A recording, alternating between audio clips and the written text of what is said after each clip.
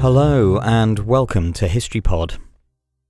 On the 13th of February 1542, Catherine Howard, the fifth wife of King Henry VIII of England, was executed in the Tower of London. Catherine Howard, who was a cousin of Henry's second wife Anne Boleyn, spent much of her childhood in the household of her father's stepmother, the Dowager Duchess of Norfolk.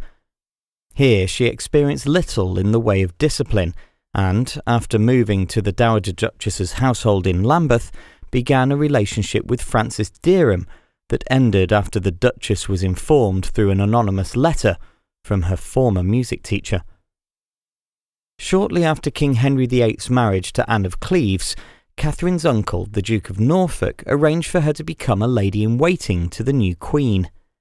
Here, in the face of Henry's well-documented disappointment with Anne's appearance, the young Catherine soon found herself the focus of the king's affections.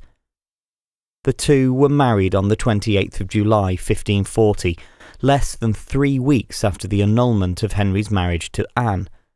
Yet, despite Henry showering her with gifts, allegations of Catherine having an affair with the courtier Thomas Culpepper soon began to surface. Thomas Cranmer, the Archbishop of Canterbury, ordered an investigation that turned up a love letter from Catherine in Culpepper's chambers.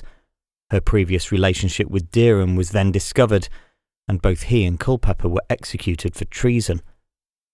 Catherine was stripped of her title of Queen Consort and was later found guilty of treason for failing to disclose her sexual history to the king. She was beheaded with one blow from an axe on the morning of the 13th of February 1542, and her body was buried in the chapel of St. Peter ad Vincula within the walls of the Tower of London.